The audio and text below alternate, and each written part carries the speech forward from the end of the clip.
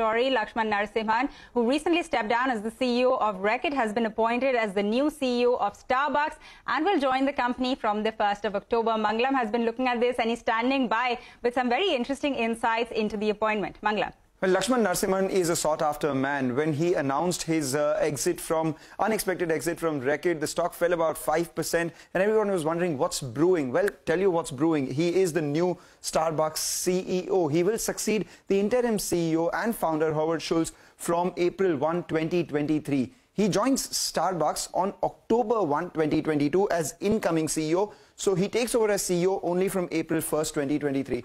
Prior to joining Starbucks as CEO, he of course was the CEO of Reckitt Benckiser, where he was appointed on September 1, 2019 itself. So in 3 years, his key achievement was to navigate Reckitt through the pandemic itself. He's also held various leadership roles at PepsiCo. In fact, on a side note, when he was the CEO of PepsiCo Latin America, he actually went ahead and struck a deal with Starbucks itself. So now it's a bit of a full circle. Let's talk about this star's bucks now. His base salary will be $1.3 million, then cash incentive of 200% over this base salary, and joining bonus, he gets about $1.6 million as well.